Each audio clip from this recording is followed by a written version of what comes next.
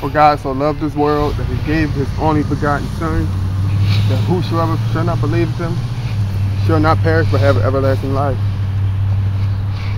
My whole outtake on Christianity is you can learn a bunch of things, several things, mostly a bunch of key questions about how did the trees get here, where did the ground come from, who are our ancestors, things of that nature. But if you read the book of Genesis, you'll see that the answer is right there to your questions. God created heaven and earth. He created the sun, the moon, and he created basically what you see all around you. My whole aspect of the situation is, why do leaves die? It's a question that I had asked to me many a times before from elementary school children from Benjamin Franklin. Why do fruit go bad? Things like that. Where do flies come from? Everything on this planet has a purpose, whether you think it's a reasonable purpose or not. God has brought it here for one particular reason and one particular reason only. As you grow old and things change,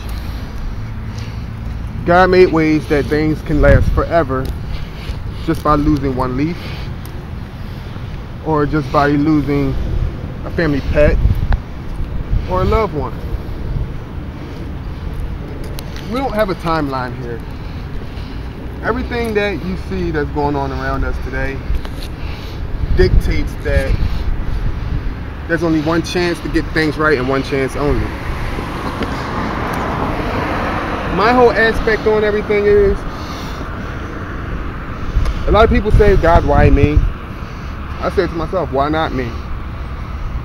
We're not supposed to be here forever.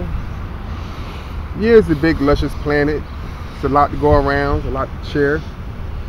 But think about it, if we did live forever, and our population continued to grow, where would everybody go? Everybody will be on top of each other. You see the same person every single day. And you gotta realize, this planet is not as big as most people think it is, but it has a huge mass. Now, coming from some information that I had found on the internet about the end of days, the end of times, yeah, it kind of makes me nervous, but now as I study more research about it and I read more about it in the Bible, it doesn't bother me as much as it did when I was a child. Because I know I'm saved, and I make this video to try to save others and warn others, let them know that God is still there for you. Just give him your hand and he'll guide you. I have some flaws in my lifetime. No, I'm not a saint.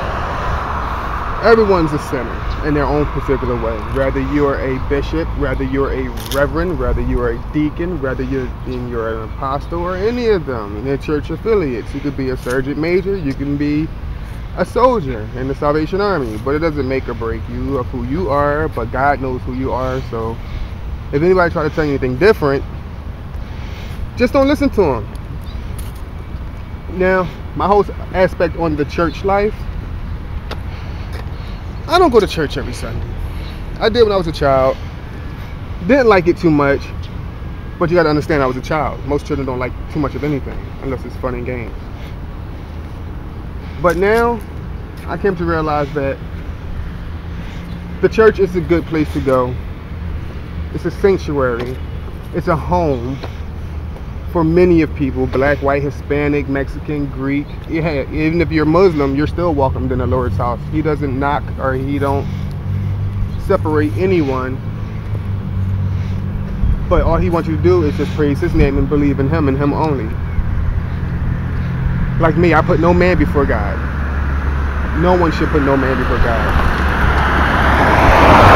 I remember when they first built this church. I keep procrastinating saying I'm going to go because I'm saying I need a church home. But getting a church home doesn't make you a Christian, doesn't make you saved, doesn't give you the ordained power to actually realize that there's something in life that you need to gather that God hasn't even already given you yet. He gave you the ability to speak. He gave you the ability to see. He gave you the ability to do all types of things. When I used to go to church, I used to get offended by a lot of things. And that's maybe why I stopped going. Church doesn't matter what kind of church it is. A church can be an old house. A church can be outside. As long as you're preaching and you worshiping his name, it doesn't make your church better than the next person's church. I can have church in my basement with just one light bulb in the ceiling, but guess what? Everybody will have a good time because they're praising that one man that's above. I'm looking at churches now with automatic doors, cool ventilation systems. You gotta remember back in the days in Jerusalem, there was no automatic doors. I don't even think there were doors at all. They were always open for anyone to come into. There was no ventilation system. They had the handout fans. If that, they didn't have them, they made fans themselves by the leaves or the cutting of their garment. Like I said to say time after time, is that it's a lot of sinning that's going on in our neighborhood. A lot of murders, a lot of drug dealing, just a lot of nonsense. But don't think you're getting away with it because God sees everything, and trust me, your days are numbered. It's going to be a time where, as though, if you don't repent or you don't come down and bow to him and let him know that he's the only king that you will ever bow down to, that you respect him for who he is, your life will be a whole lot harder than what it is now.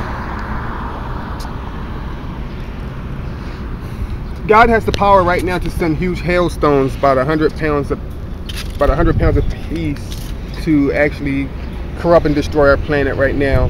Just not to destroy the whole planet, but majority of it just to make an example, like for him saying, yes, I'm still here and I can do this. This is my power. Say for instance 9/11. A lot of people say, oh, this is America, this is the home of the free, this is the home of the brave, God bless America, God bless this, God bless that. Okay, you can say God bless America, God bless this, but you can't sit here and think that things like that can't happen here because we're so free. No, we're not free. You're not free until you accept Christ into your heart, so that way you can set yourself free and you can be free unto him. My whole outlook on September 11th, yeah, it scared me. And I prayed for the families of the victims. Yeah, I did. But my question is this: did they pray for themselves? Did they accept Christ at that day? Why did they jump out the buildings and take their life? They didn't know how their life was going to turn out to be. The building collapsed. 79 people survived the whole entire collapse and the plane impact.